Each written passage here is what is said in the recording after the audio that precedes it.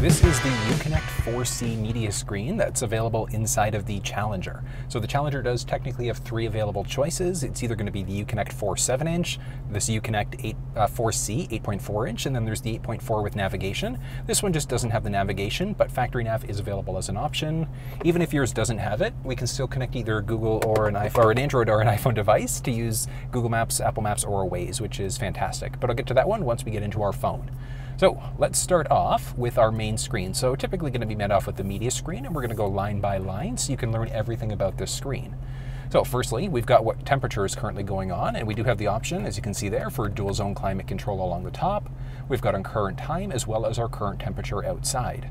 And then from there, we do have all of our presets, so we can adjust what preset pages we're on. And if we want to ever save a preset, so all we have to do is tune. So we can tune this way, we can tune using this instead. Or we can also press the voice command prompt on the steering wheel if we wanted to change a station that way. So we've got quite a few different options, but once you're on the station that you want to change, or you want to save, I should say, all you're going to do, it says it right there, we're just going to hold in order to be able to set it as a station. So it's that easy setting up presets, but I got to do a quick little audio test.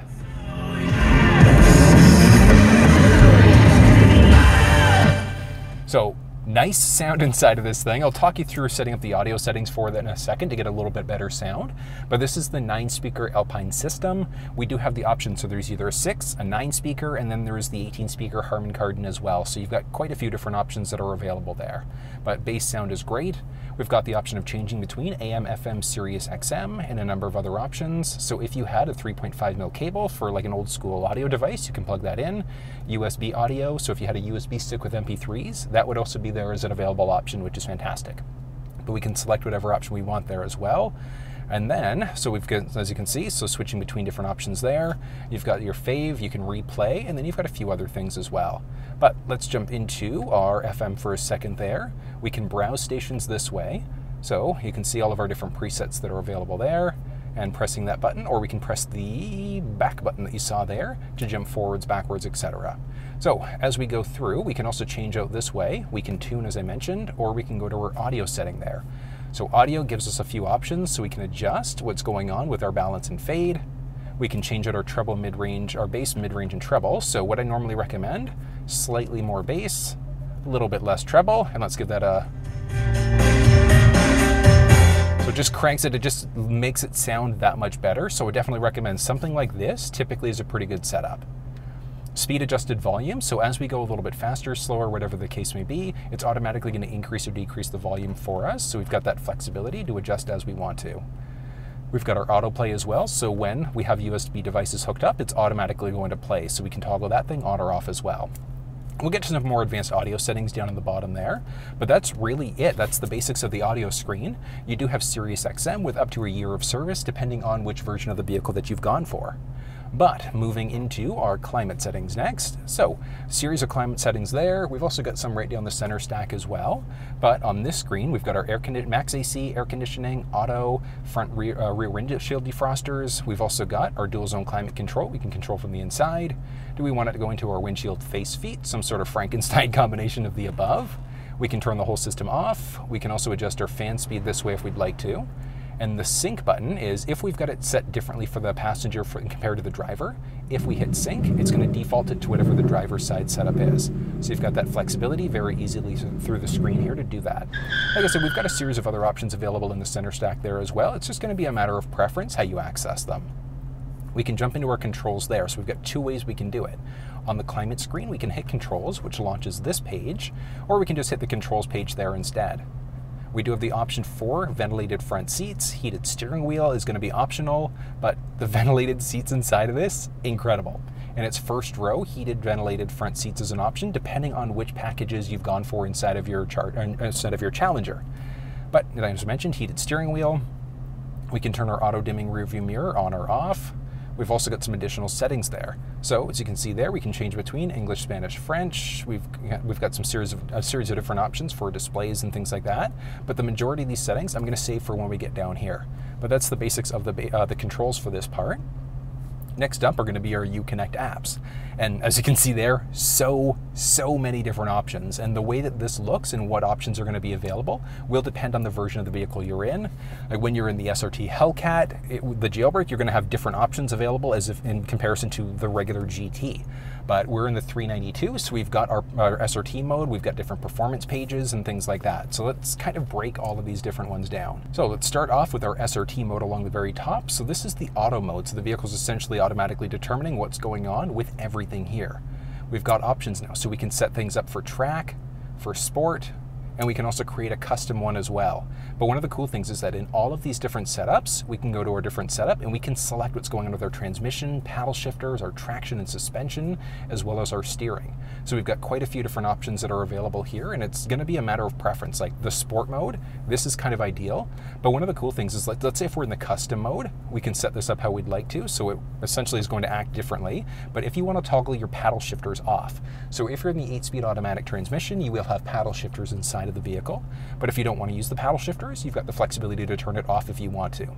We've got options for our traction control, so traction sport versus our street mode. We can change out the dynamics of the suspension and steering as well.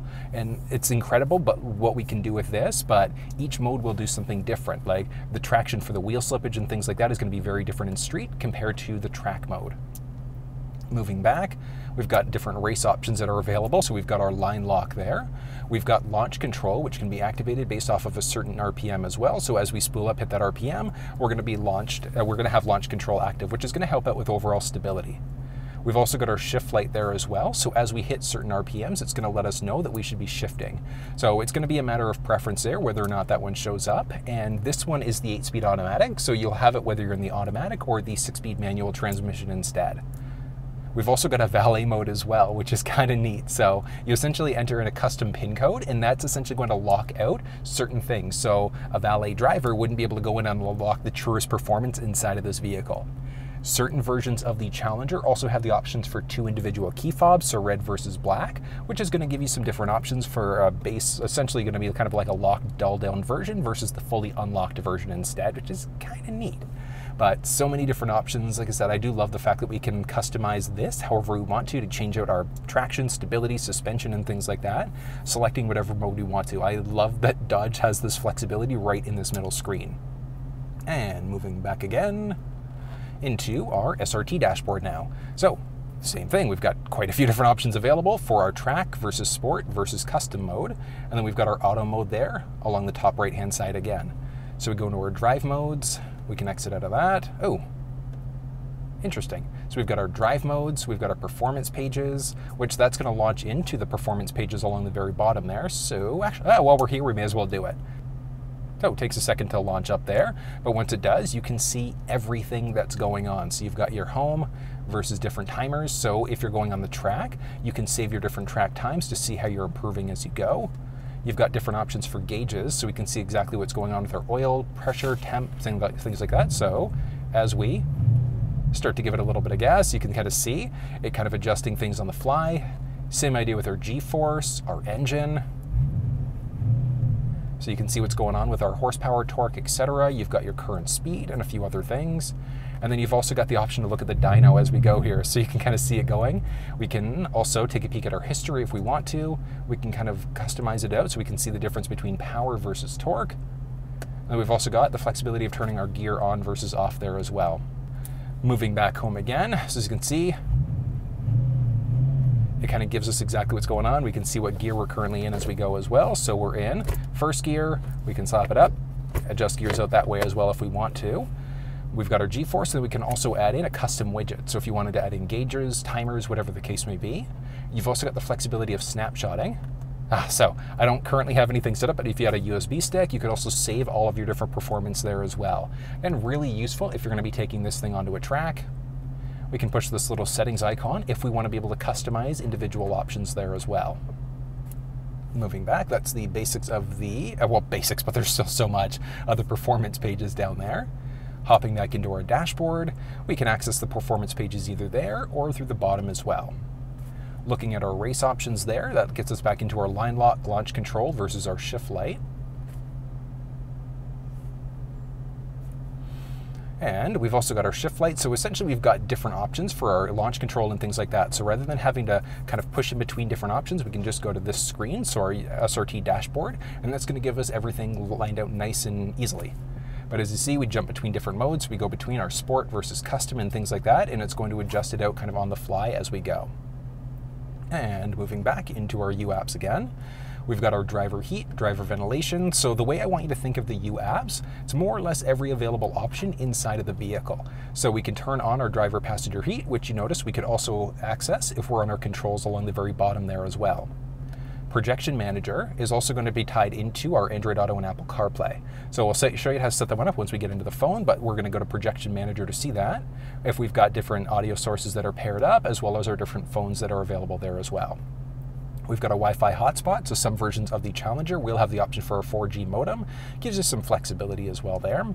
We've got our SOS versus our assist mode. We can activate different services, look at notifications. We can access our performance pages up here as well. We can toggle on our heated steering wheel, dimmer. We can jump into SiriusXM media instead. So there are so many options available through this UApp screen along the very bottom. We've got our climate controls, phone, etc. So many different ways we can get to all of the different options that we'd like to there. And then one of the cool things is that we can also do a drag if we want to kind of move this around as well. So if you want to customize the screen a little bit, you'd have the flexibility to be able to do that. Next up, moving into our phone. So as you can see there, as of right now, there are no phones that are currently connected, and setting a phone up is really straightforward. So you're going to start off with, so as of right now, no phone is paired, and we're going to go to pairing along the very bottom. We've got our paired phone's audio devices, and we're going to go add device.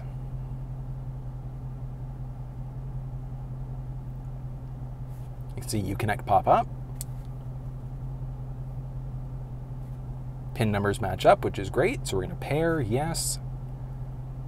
Here we go. Do we want to allow contacts and favorites to sync up? I'm going to say no on this one. And it supports phone and audio as well. And then we can also press the voice command prompt on the steering wheel if we want to be able to activate our Siri Assistant as well, which is kind of neat. So you can see Siri going crazy there. So phone is now connected. So if we press phone now, we've got my favorites, we've got recents, contacts, keypad, we've got the pairing again. So the phone essentially is going to be connected there.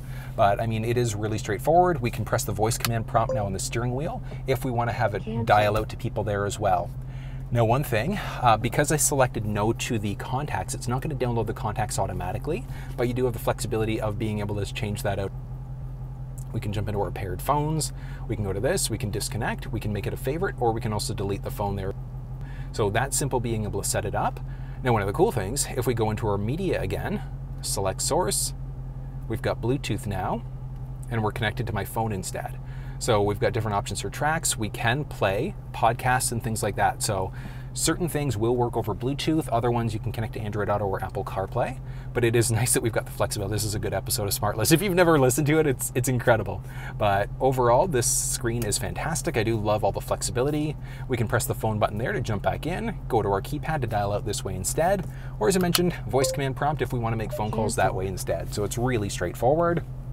Now, we do also have the option of setting up Android Auto, Apple CarPlay. So let's start off with Apple CarPlay. Our USB sticks are going to be available here as an option, and we're going to drop down. And from here, what we're going to do is plug in. And do we want to allow CarPlay while the uConnect, with uConnect while the phone is locked? Yeah, but as you saw there, didn't even finish this part up and it was already launched. So it's that simple, being able to set up Apple CarPlay inside of this thing. We've got phones, we've got maps, we've got podcasts, Google Maps, Apple Maps, or Waze. So even though this thing doesn't have factory navigation, we can still connect to one of these other map applications if we want to, and it's all available right through this middle screen. We can easily search for addresses. We can go to our favorites. We can search this way. We've got options there to change out different modes. We can kind of move it this way as well. Zoom in, zoom out. We can go left. We can go right with it. Done. We can reset her. So many different options that are available. Along the side here, you can see we've got podcasts. We've got my phone. And then this is going to bring us back to the main screen. So we can kind of swipe across. So you can see there, we've got our maps, we've got the ability to search the phone, and then we've got available podcasts or whatever music is currently playing or available on the phone. So if you're using Spotify, Live One, etc., they would show up there as an available option. But swiping across gives us quite a few different options that are available. If you prefer to use Apple Maps, you've got that flexibility. You can easily search for addresses as well. So we can type in if we want to. We can go 1, 2, 3.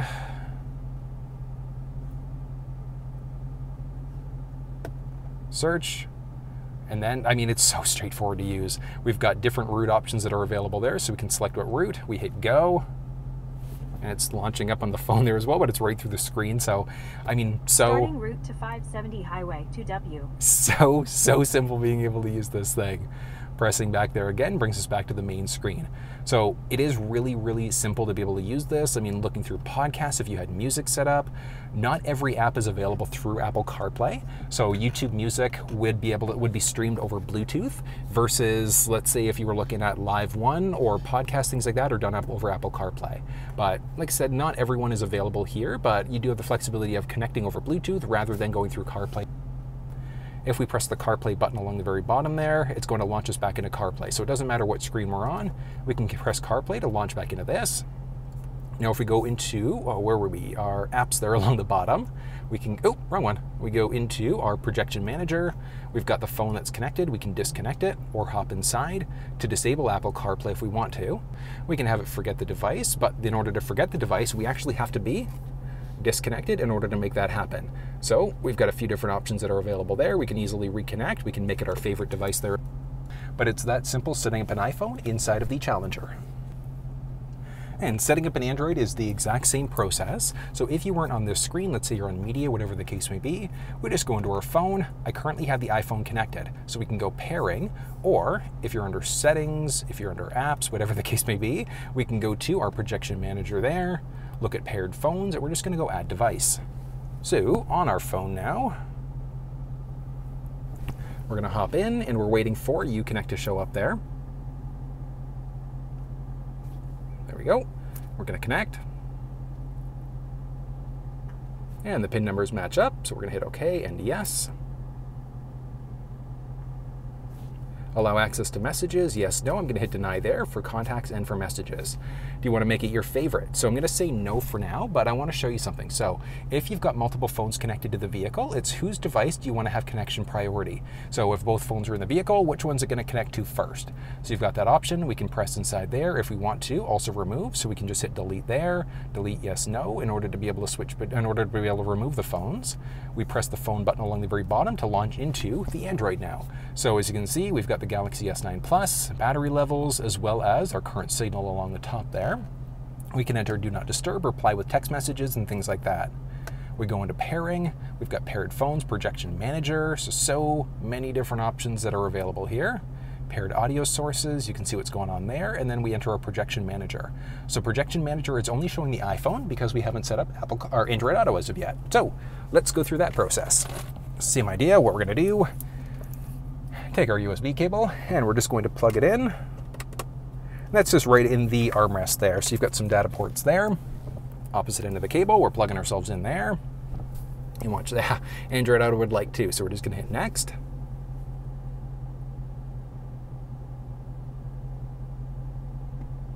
Interesting. Oh, there we go. I was like, what's happening? It does take a little bit sometimes in order for it to fully connect, but I mean a few seconds there, and like 3, 2, 1, we're fully connected. So very similar to the Apple side of things, like it does take up the full screen real estate there, which is great. We've got our little settings button along the top. So we've got our base Google Maps, which we can adjust easily there. We can zoom in, zoom out, and we can do a pinch to zoom here as well. We can recenter this way. We can also jump into a few other options. So we've got the flexibility of looking through all of our different options for Google Maps. So if we want to change out our route options for different things to avoid, we can press this for our music as well. So music, podcasts, etc. Moving back again, we've also got our music notifications, some media suggestions. We've got our notification center, and then we've also got our Google Assistant. So we've got the Google Assistant there. We can also press and hold the voice command prompt on the steering wheel to get into our assistant there as well. So you've got a few different ways we can access it. Pressing this little button along the bottom left part of the tray launches us back into this screen. So we've got my Google Maps there, we've got messages, games, and things like that that are available. But very similar to the Apple side, YouTube is not going to be available as an option here. So we can't stream audio, or sorry, we can't stream video, and then audio through YouTube has to be connected over Bluetooth rather than through Android Auto. But we've at least got that flexibility. As I said, with Google Maps, very straightforward. We jump into our podcasts, our music, and things like that. It's so straightforward to use. We press the any other button there, and then we press the Android button along the bottom to launch back into Android Auto. Very straightforward. We jump back into our apps now, projection manager, and now we've got the Android there. So we've set both of these things up. So if I forget the Apple that was connected. As you can see there, fully remove that. We've only got the Android that we're worrying about now. All right, now very similar to the Apple CarPlay side of things, on our phone, if we search for Android Auto, we've got our settings that are available there. Series of options, we can customize the launcher. So if we jump back into Android there, go to our screen, oh, perfect, back to our screen, there we go. So we've got our main screen there. So we would have the flexibility of kind of doing a drag and drop if we wanted to change around the order here. So it's not quite, this is just my fingers. Yeah, there we go. Okay, it's just my fingers. But we can kind of adjust up and down there easily. Now, one thing, as you can see, it's not dynamic like it was on the Apple side of things. So we actually do have to close down Android Auto, relaunch it for any changes we make to the launcher to come into effect on the screen. But we've got our Google detection, day-night mode for maps, we've got weather, traffic, alerts. It does say wireless Android Auto, but unfortunately uConnect 4 is a wired connection. So even though it says wireless, we don't have the option to use wireless Android Auto through this screen natively. There are some little devices you could look at using, just not available right from the factory though. But that's how we set up Android Auto and Apple CarPlay inside of this thing. And I mean, as you saw there, really, really straightforward to do. We can easily disconnect. We can remove it once we unplug, forget device, and it's removed that, but we still do have both of the phones connected there. But that's how we set up Android and iPhone devices to the Challenger. All right, next up, so that's the basics of adding in a phone. We've also got some options for settings now. So we saw some of these earlier, so what language do we want? Do we want English, Spanish, or French? We've got our display unit, so tons of different options that are available here as well. So we've got different options for our mode. We can have it switch out, so auto mode means it's automatically going to adjust what's going on with the brightness there. We've got our themes, so we've got a few different options available here. It's going to be a matter of personal preference. What do you like the look of? So you can just kind of make it out. They're very small. There you go. You've got that Hellcat in the back there. So you've got the option of adjusting this out on the screen if we'd like to for different theme options. We've got a touchscreen beep as an available option there as well, which we can remove that beep if we want to. We can also have the screen timeout and blackout if we would like to.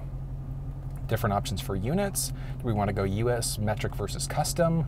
Different options for our voice. So the voice length is going to be either brief or detailed. So as we do things like change songs, radio stations, navigate using our voice, as we do anything, rather than it giving us a long explanation of what's happening, it's just going to do it. And that list that came up, we can have it always show up with help, or we can have it never show up. Different options for our clock, so we can change out hours, minutes, or time formats. For camera, we've got our backup camera delay as well as our backup guidelines. So as we shift her into reverse, you can see there we've got those guidelines that are available. So whether or not those ones show up, it's going to be a matter of personal preference there.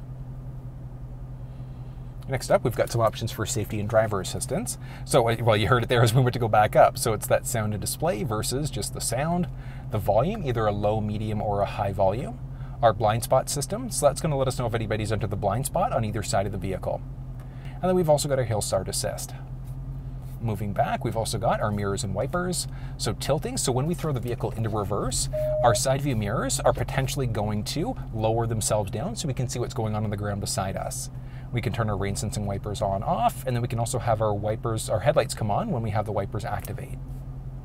And from there, we've got options for lights. So when we go to lock the vehicle using the key fob, do the headlights stay on for 0 seconds, 30 seconds, 60 seconds, or 90 seconds? So a few options there. Do we want to have our headlights illuminate as we approach the vehicle with the key fob on us? Do we want to activate our headlights with our wipers and flash our lights with our locks? Now, one thing you'll notice is some things are going to show up in multiple places in the vehicle. So you can see there headlights with our wipers, which were also available under our mirrors and wipers there as well. So you will notice a little bit of repetition as we move through some of these screens. So as you see there with our lights, we've got some options for our doors and locks. So auto unlock on exit. Do we want to have the vehicle automatically unlock? Do we want to have our lights flash with our locks when we go to lock the vehicle? When we go to lock the vehicle, do we want to have a horn, yes or no, with our first, second press, or no horn at all? When we remote start the vehicle using the fob, do we want to also have the horn sound and passive entry exit, etc.? So that essentially means that we have our key fob on us, and then we can just grab onto the door in order to be able to unlock there instead. And then we can also have all of our personal settings saved to our individual key fob, which is amazing. Back again, we've got some options for seats. Easy exit seats. So if you've got power seats inside of your Challenger, what's going to happen is as you turn the vehicle off, you go to get out, it's going to automatically lower the seats and back them up, just so you can get out of the vehicle a little bit easier. And then we've also got the option for our auto on for our heated ventilated seats. So what that means is that when we go to remote start the vehicle, do we want to have our heated ventilated seats turn on? Do we want to have that regardless? So when we start the vehicle, will the heated or ventilated seats and the heated steering wheel turn on? Or we can have that turn off, etc. So we've got a few different options available there. Key options, easy exit seats, which I showed you earlier. We've got our key off delay, our headlight off delay as well. So again, as we go to lock the vehicle, do our lamps stay on? We've got options for audio, which we saw that earlier, so adjusting our treble, mid-range, bass, etc. Phone and Bluetooth options now, so this is where we get into a few other things. So our do not disturb mode, we can jump back into our paired phones, projection manager, etc. And we've also got, where are we, phone, Bluetooth, oh no, I think we're SiriusXM, yeah. So we've got our tune to start. We can skip out certain channels as well. So if you're a heavy SiriusXM listener and you don't like listening to Pop 2K, you can disable that as well if you'd like to. You've also got your subscription info. So one of the cool things is that you do have the flexibility of getting up to a year of service when you purchase a new Dodge vehicle. If you already have an active SiriusXM subscription, we can go to subscription info, give all of the info to SiriusXM, and they can transfer the subscription over for us. We can also do a reset to clear all personal data, certain data points, etc. So if you're going to sell your Challenger, just clear all personal data just to make things a little bit easier on yourself. But that, outside of system information, which nothing crazy there, just software licenses, are going to be basics. Well, basics, that's everything you need to know about the settings. So there are so many different options that are available for our settings there. And then you saw earlier, we also do have our performance pages, which, I mean, I love the performance pages so much. It gives us so much flexibility. Again, big thing is going to be if you're going to be taking this thing onto the track. Like, I know just having the flexibility of having timers built in with the gauges available there as an option, like that's huge. And like being able to switch between different gauges there as well. We can also kind of do an adjust. If we want to be able to adjust out, we can go full screen with each individual gauge. So if you want one gauge to be showing and you want that to kind of be the focal point, the highlight as we go, you've got that flexibility. But so many incredible options inside of this screen. But that's everything that you need to know about the uConnect 4 media screen inside of the 2022 Challenger. So that was a look at the uConnect 4 media screen inside of the Challenger. Unchanged from the 21 versus the 22, but I love all of the different options that are available. Like having the performance pages, that SRT dashboard menu, and like the ability to customize everything for different drive modes as well, I think is phenomenal. But if you run into any problems, you have any questions, drop down in the comment section below and let me know. If you enjoyed the video, let me know as well. But if you enjoyed this one, give it a thumbs up and think about sharing it with your social networks and subscribing to the channel if you haven't. And until I see you next time, take care.